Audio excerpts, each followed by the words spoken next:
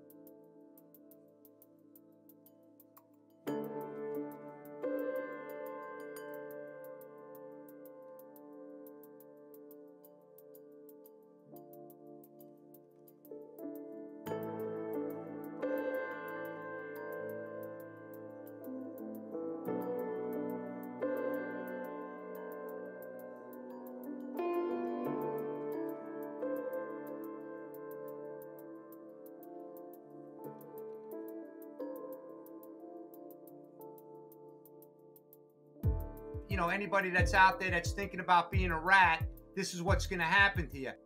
You kill innocent victims to send a message. The cartels right now are operating like a global terror organization. There was no sexual assault. Say anything to you? You know, to me, the perpetrator felt to get whatever it was he was doing done and get out of there, and that his motivation is not a sexual motivation.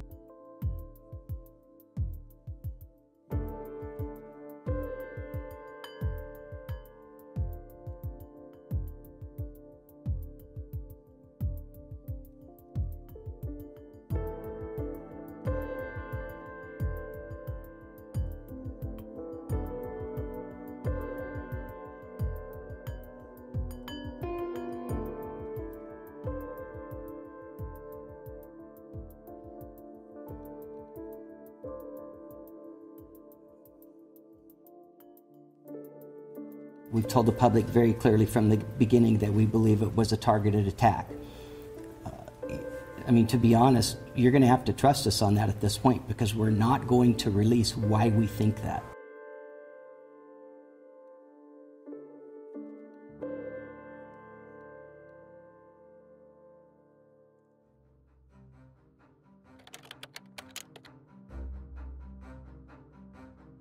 Real tragedy in the Central Valley. A family of 6 shot and killed, including a 17-year-old mother and her 6-month-old baby.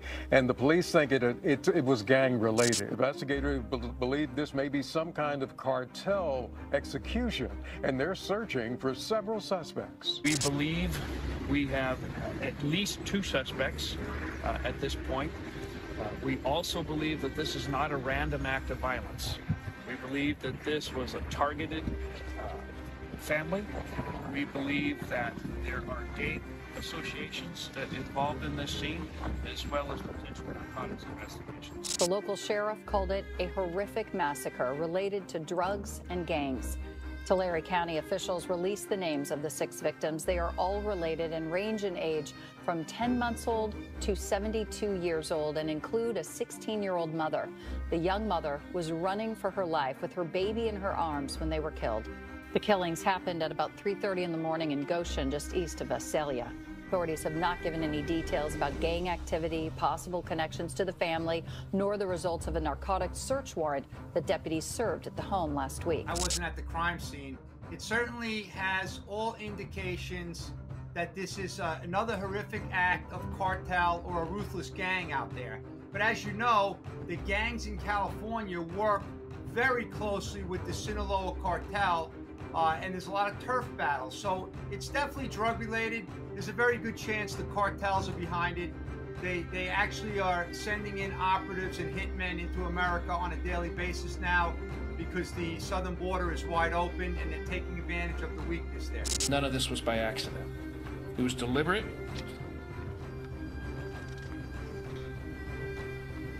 intentional, and horrific. We have intelligence on cartels as well as gangs and drug trafficking organizations and the like. I'm not identifying or pointing a finger at any one cartel. I'm not. I'm saying that what took place is very much like what we've seen in the past when it comes to an execution by cartel. I agree with the assessment that these cartels are terrorist organizations. We're starting to see our U.S. citizens, obviously, with the fentanyl problem, the traffickers coming into the United States. We're starting to see that. And, you know, it's been happening for a long time. Or maybe there's someone in the house that was the primary target, but you kill innocent victims to send a message. Am I off with that? No, absolutely not. They are trying to intimidate people. And it's really taking it to a new level when you're executing a 16-year-old mother and a 10-month-old baby. But that's exactly what they're trying to accomplish. They're trying to send powerful messages across not only the United States, but the world, that they are growing, they are powerful, and they're not going to stop, and they're not afraid to kill. Alyssa Perez, as you see and we suspected from the evidence at the scene, she was running with her small 10-month-old baby. She ran into the gate, she ran to the fence, and as you saw, her taking her child, laid it on the other side of the fence. She jumped over the fence. As you can see, she's petite. Young lady, young mother. Jumped over the fence in an effort to save her life and her baby's life. Alyssa and Nicholas were both found dead on the street. Both shot in the back of the head. Oh, they're coming back in. Who's coming back in? The guys. Please hurry, come on. The suspects, we put 24-hour, 7-day-a-week surveillance on. Today, I would like to announce the arrest of 35-year-old Angel Uriarte of Goshen and 25-year-old Noah Beard of Visalia. Rivalry gangs between the Norteños and the Sureños, which we have all heard of many, many times. The two members of the Perez family, the victim's family, were well-known, validated Sureño gang members in the town of Goshen, which is predominantly held by the Norteño gang. The two suspects arrested today are validated Norteños. The suspects and the victims have a long history of gang violence, heavily active in guns, gang violence, gun violence, and narcotics dealings. However, having said that, the motive is not exactly clear at this point. A major development in the Goshen Massacre in Tulare County. Late tonight, the Tulare County Sheriff's Office confirming with KC24 that 8 more arrests have been made under Operation Nightmare. 6 firearms, drugs, cash, and other items were seized during the search. Additional search warrants in other locations of known Norteño gang members turned up more firearms, ammunition, and drugs. Authorities searched nearly 100 homes during their sweep. Meth and cocaine also seized in today's search. And since Operation Nightmare began, 26 suspects have been arrested, 106 homes searched, and 23 prison cells searched of known gang members throughout multiple prisons statewide, all related to the Goshen murders. This case isn't even nearly over. It runs very deep. We anticipate multiple arrests in the future. This goes deep into our prison system, as well as drug trafficking operations and illegal narcotics, as well as different affiliated gangs. And this is the first time we're hearing about the killings and maybe the motive being about drug money here. But this is possibly a much larger picture when you talk about the drugs and the drug money infiltrating the Central Valley. It's a much bigger picture. We did have this massacre. We were happy to get the primary 2 suspects in custody for the slaying of those people. But this goes deeper than that. This goes into our prison system. This goes into different levels of drug trafficking organizations up and down the Central Valley of California. There was a change, right? I mean, the way that I always remember it when we think of the traditional mafia and organized crime, maybe I'm naive, but I always thought families where you put those to the side, that you don't target the families. There was this escalation, and it's based on fear. Is that what it is? Instilling? Yeah, well, first of all, you're not off base at all. You're 100% correct. You know, the families were usually off limits in the old days, right? Traditional organized crime. These cartels, they're dumping humans in acid pits in Mexico. They have no, you know what I'm saying? Like, they just are so ruthless that they just don't care about human life. It's so hard for me to articulate because I've never seen anything like it in my life. This is, every state right now is a border state. Whatever comes out of that border lands in every single state in the United States, and we are certainly not excluded. That fear has only grown for Sheriff Donahue, looking at the rise in drug busts this year alone. Idaho State Police reporting more than 28,000 fentanyl pill seizures across the state. If you don't think they're coming to this area, you're absolutely crazy. Looks nice and calm. I can guarantee you there are cartel members in this area we're going to. This goes all the way to California. This road right here? Yeah. Drugs come in this way? Absolutely. Could drugs be in these vehicles? It could be in every one, probable in half of them. 96% of the law enforcement agencies concur that the fentanyl and the meth that are coming into Idaho are sourced in Mexico. How bad is it? It's bad, and it's getting worse. The Mexican drug cartels tend to use women to carry the drugs, collect money, and to send terrifying messages to the community. So how do they send messages through women? They kill them, they mutilate and kill them to reinforce their status. We're here, we're doing business, and nobody better mess with us because this is what can happen to your women. This was a brutal weapon. It sounds like it was a professional type weapon that couldn't break, and they weren't stab wounds.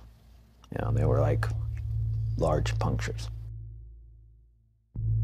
So when we go look at this house then here at 1122 King, is it true that people in that house have sold products? Yes. Yeah, 100%. And you've bought from them, or other people have, or you guys like throw down 100%. together? Yep. Yep, all the above. And then you would never classify as anybody in the house as being like, hey, those are drug dealers? Or would you just say like those people are like a party? You know what I mean? Yeah, no, they don't. I mean, and that's what I was saying too. Like, they're more your friends than they are your dealers. You know, they just happen to be your friends that have fun stuff that you can buy off them, basically. Okay. Would you think that that house had like all this like drugs in it, that somebody would be like, hey, we need to hit this house up. This house is loaded with, we can just like ransack it. Not enough to warrant like a stabbing, but enough to take 4 of them overdosing without question, if that makes sense. What I'm saying is like enough was going in and or out of there that it did not surprise any of us that they could have gotten a bad batch in as quickly as a matter of a few days or a week, if that makes sense. Okay. Is that? Yeah. So like basically they had enough Okay. on hand that if they did too much, they could OD. 100%, yeah. Like, we totally saw that as plausible. Like, they maybe bought an 8-ball or something like that, and that was laced with fent, and that's what got them. Right. Definitely, totally, like, 100%. We, like, yep, I see that happening. Right. When someone says to you this was an isolated targeted attack, what do you think? Like somebody did something to deserve it. This person did something bad, and they're deserving of what the action is, right? And there's like reason or justification behind it, is like how I would think of it. Yeah. So like they're like it was like a mission. It was like, could you say it would be like a hit? Or Almost like, and that's like, well, when you start to, and that's, you know, like again, why I was saying like just a bunch of shit just doesn't make sense, because when you start thinking about it, like a target attack sounds more closer to a hit than a random, you know, Ted Bundy type thing, I guess. I don't, because like how else or why else would it be targeted? It doesn't, university, like our whole vibe was like, are women targeted? Are sorority women targeted? Like, who is the target? What is the target? What did they do, right? Like, we didn't know if it was just all sorority women, if it was like, you know, I had a couple girls that I was really close to that I started walking to and from classes, back from parties. I mean, a lot of us started doing a lot of stuff like that. No girl walked anywhere without, you know, having a guy with them. And like, because we didn't know, like, is he just gonna pick somebody and say that's the target because they fit a bill? What's the bill they fit? Like, we don't, because we were all like in shock, you know. I mean, just being so close to it, like that house being our party house. Santa, you know, hosted a lot of parties for us, and you know, I mean, like, they were just cool people. They were fun to party with. They knew a lot of people. They did a lot for a lot of people around them, you know. Yeah.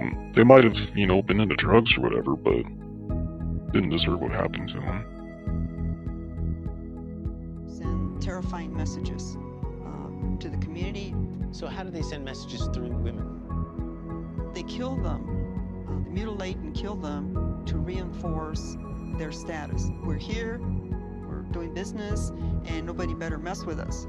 They're trying to send powerful messages across not only the United States, but the world, that they are growing, they are powerful, and they're not going to stop, and they're not afraid to kill.